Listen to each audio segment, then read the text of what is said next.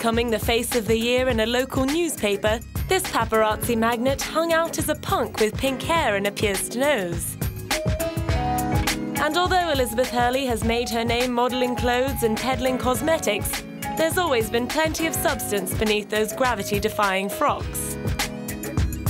Even while she was dating fumbling heartthrob Hugh Grant, she was much more than a glamorous girlfriend. During their 13-year relationship, the couple set up and ran Simeon Films. Although they split as lovers in 2000, they continued the partnership in Simeon until 2006.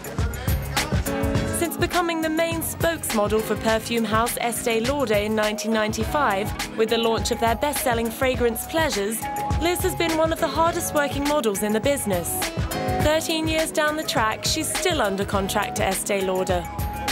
I quite like to give up, but sadly I can't. I still have to earn my honest crust. So I work phenomenally hard still at the moment, building businesses and doing the business I have been lucky enough to be doing for the last 15 years, which is modelling and endorsements and acting when I can fit it in, which sadly isn't so often anymore since I've had my baby.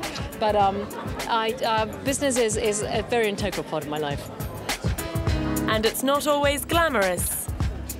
Starting my own organic farm business, which is in very, very early stages at the moment, but I have a 400-acre farm of my own in Gloucestershire. The prospect of being knee-deep in organic farming makes her contract with Jordache jeans very handy. Well, I have too many pairs of jeans, that's for sure, but I keep trying to cull them. So I go through my boxes regularly and say, will I ever get into those again? Well, maybe. So then they go into the skinny box. But on the whole, you know what, jeans are so much in fashion, they're so much part of a girl's life that I think a lot of girls spend a lot of their clothes budgets on, 3 or 4 pairs of jeans a year, I think. But that doesn't mean she's given up the frocks. Loyal to the label that helped her hit the headlines with the safety pin dress back in 1990, she still loves Versace, and Versace loves her right back. Although she still has eyes for the odd Valentino gown.